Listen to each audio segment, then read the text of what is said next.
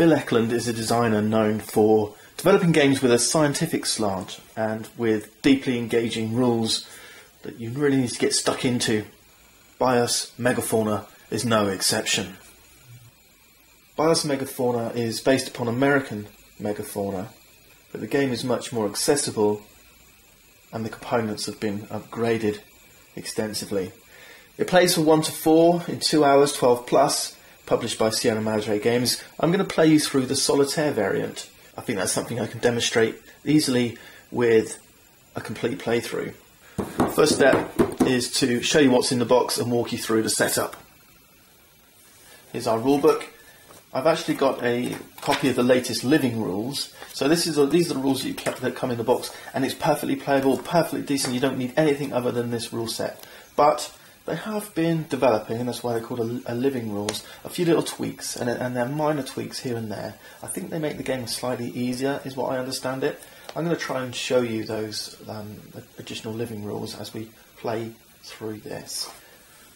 The premise of the game is that you're playing a set of animal species.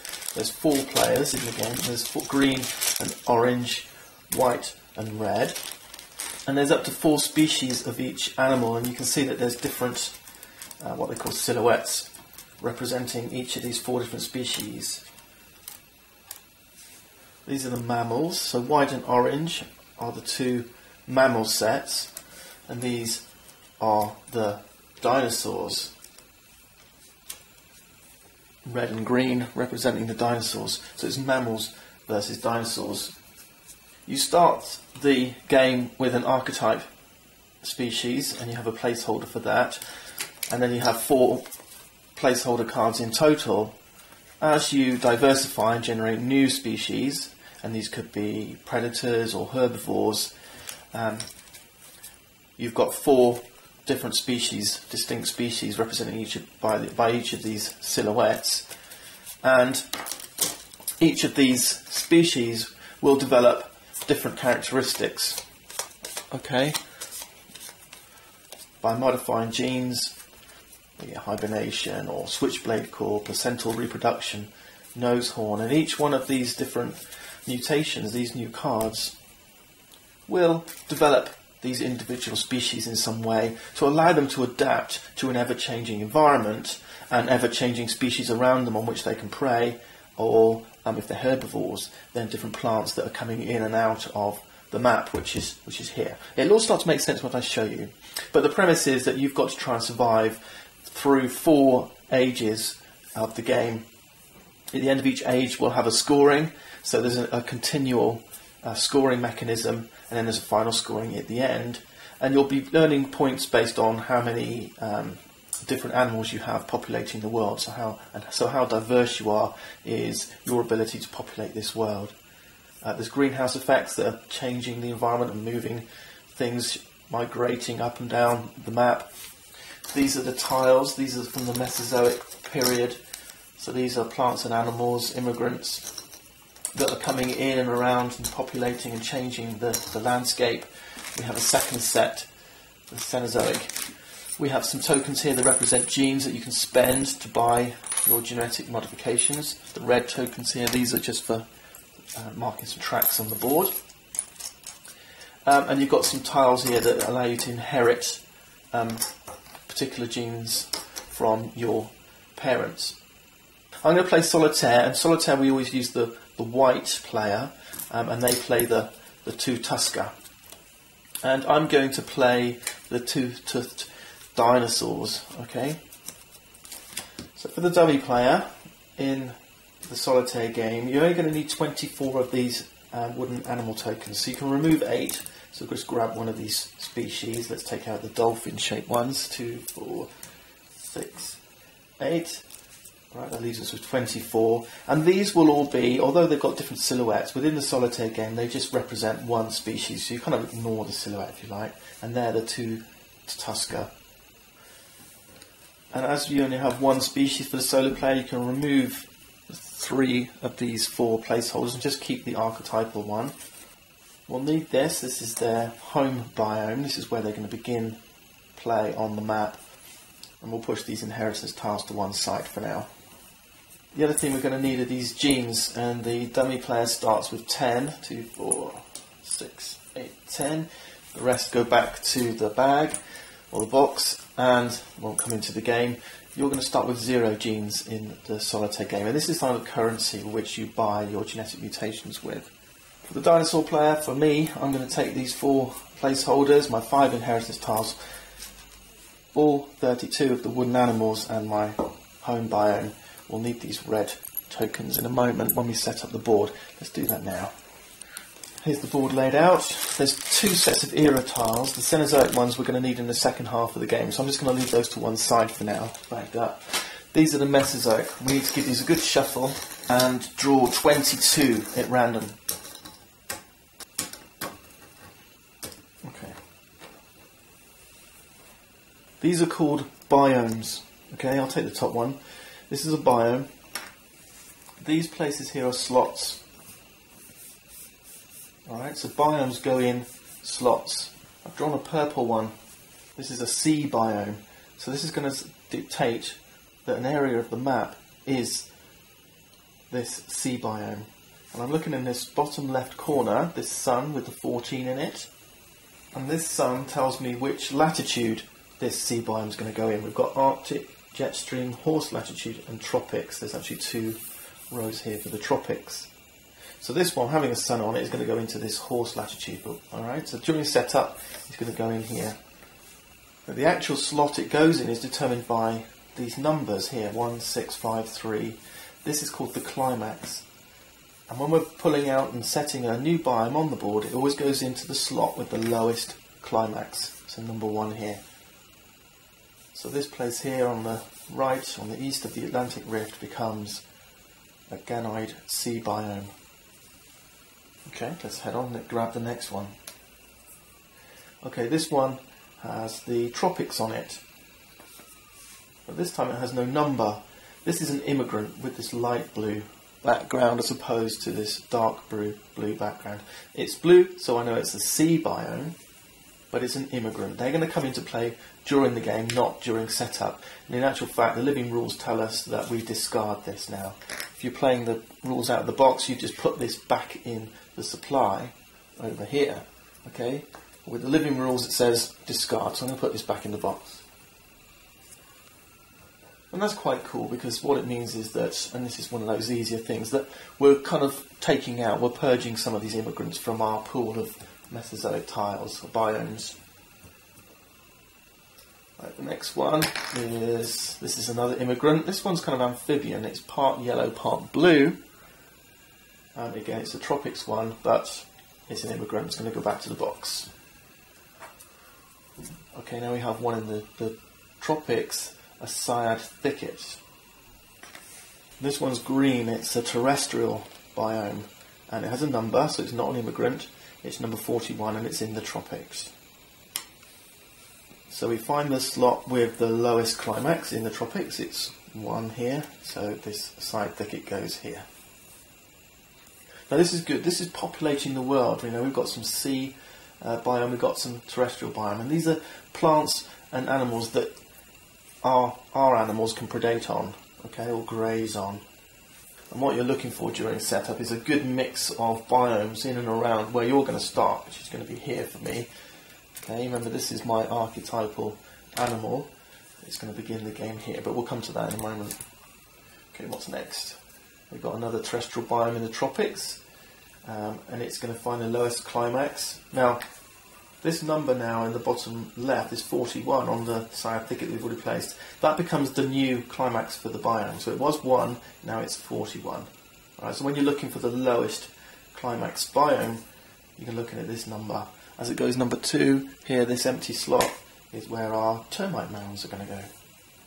Next, another immigrant, another tropical, this time sea biome.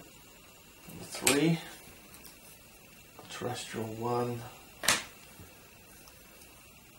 Okay, here we've got one with a mountain range on it. This is an orogeny biome. They're orange. They have this little triangle symbol here. sometimes these are volcanic, they have a little volcano here. This one isn't, the Iberian Spargnum Bog. Nice.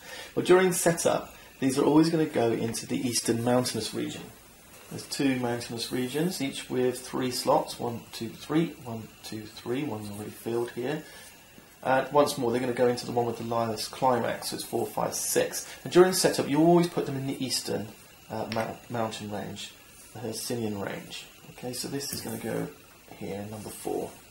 Next, terrestrial, and this one's in the jet stream. Number 1's here. 49 Sun. So you can see you can get through these quite quickly. It's a yellow one, that's an immigrant. I'll finish setting these up and we'll come back once I'm done. Okay, that's it. I've placed the final one. And I've got to say, that was a pretty good starting setup as it goes. The 2 Tuskers are going to start up here in this number 3 slot in the Arctic.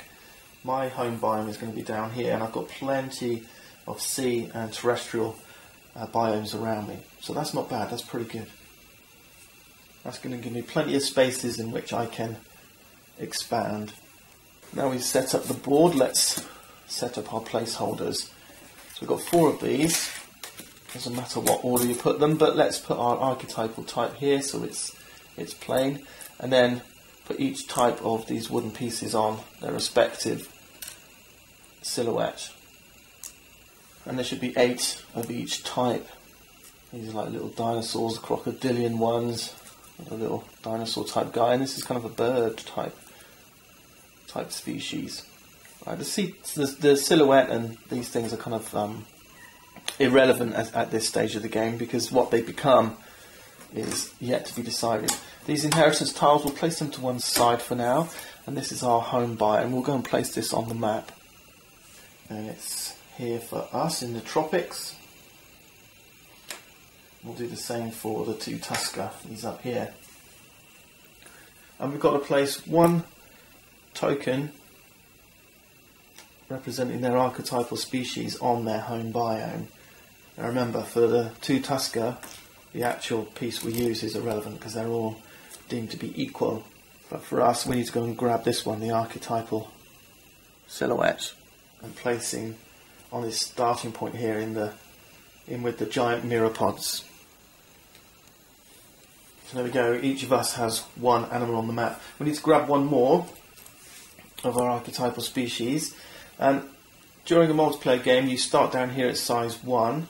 The dummy player is always going to be size 3 throughout the rest of the game. And what you'll see is during play we'll be changing the size of our animals. We start here down at this rabbit sized animal here at start number 1. And what that means, of course, is because you've only got 8 tokens and there is a limit, it's not like an infinite number of these things, you are limited by the number of tokens. Because one of them is being used on the size track, that means we've only got 7 left to populate the world with. As it goes, some of them are going to appear on these other spots on the board, so you're going to be even fewer numbers will actually be out here. But you know, the environment can't sustain that many anyway, as you're going to see as the game develops. Next thing we need to do is go and grab some cards. So I'm going to give this a good old shuffle, and these are mutation and genotype cards. Okay, these are mutations. This is a genotype. Alright, I'll explain those as and when we get to the game, but there's a whole big stack of them, and during one game you're only going to use a small subset of these. Okay, so there's lots of variability. These are going to go back to the box. There's lots of variability in your games depending on what cards are coming out. Okay, so let's give these a shuffle and then I'll show you how to set these cards up. All done. The box lid comes with a handy guide. We're going to create 4 decks, and that's going to represent each of the different time periods within the game: Triassic, Jurassic, Cretaceous and Tertiary. And the box lid says that the Triassic period starts with a number of cards equal to 3 times the number of players: Jurassic 5, Cretaceous 8 and Tertiary 7. Although we're playing 1 player, the dummy player counts as 1, so you draw 6 cards, 2, 3, 1, 2, 3, 3 per player. And this is going to become our starting deck for the Jurassic period. Okay, 1, 2, 3, 4, 5 cards for Jurassic. We're going to take 5 more cards, and this is going to form what's called a display. 1, 2, 3, 4, 5. I'll put those here for now. The rest of the cards, they go back to the box, okay? So that's it. A small subset of cards. There's lots of variability here. Remember the objective of the game. We've got 4 period decks here. This deck is going to get cycled through, and there's only 6 cards here. I'll show you how the cards get moved out of this deck when we get into gameplay. There's 6 cards here, 5 here, and so on. When we get through this deck, we end the Jurassic period, and we end the Triassic period, and we move to the Jurassic period. But at the end of each period, we have a scoring round, and we're going to score based on how many animals you have on the board. So our aim is to get more animals on the board, on the map, for the end of each one of these 4 rounds. Okay? And in doing so, we're going to be scoring victory points. These victory points are going to come from the tar pit here, but we'll show you that when we reach the end of the Triassic period. Now we've got 5 cards. They're going to form what's called a display in a line up here.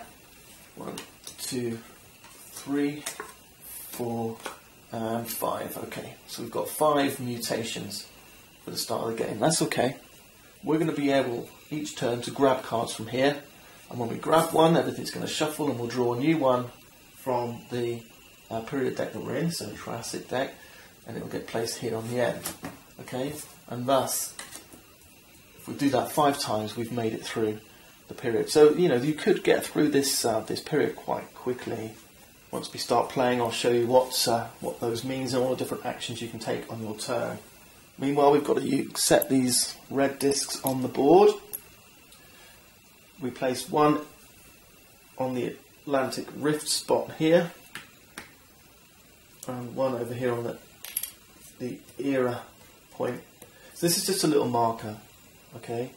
When we reach this point and this gets removed, then we start to use the Cenozoic tiles rather than the Mesozoic tiles.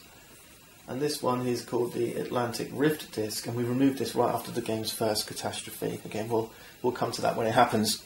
Finally, we've got to set the starting greenhouse level on this track down here in bottom left, and it's going to start at 800 ppm as our level of CO2 in the greenhouse. That's our starting pot. Now this can go up and down as events happen. Okay, the greenhouse gases go up or down. The planet's getting hotter, or the planet's getting cooler. Alright. Now, while we're in this section here, below this line, 800 and below, all empty slots on the board count as land. One for up here, then ice caps are melted, sea levels have gone up, empty slots on marine. Okay, animals are either terrestrial, marine, or amphibian. They can actually happily exist in either water or land. Right, so we start the game here at 800, and we'll see more of this as the game develops. That's it, we're all set up, ready to go. We're going to get to go first. The player with the species with the fewest number of teeth gets to go first. Our dinosaurs have 2 teeth. The fewer teeth you have, the more predaceous you are, or carnivorous you are. That's not inherent at the beginning of the game, but we'll see again as the game develops. So we've got 2 teeth. The 2 tuskers, the dummy player, they've got 5. And remember, their size is 3 throughout the rest of the game. The 2 tusker, this dummy player, is not going to play intelligently. Their aim really is just to click through this deck. Right? They're going to click, make the game push along, because otherwise, you could, playing solitaire, just kind of delay, doing stuff that doesn't cause the period to move through. The dummy player, they're going to be ticking quite quickly through this deck, but they're also going to be expanding out into these different biomes as well, and they could become fodder for your animals. The interesting thing about this game is that you want to be able to set up a situation where your animals can survive.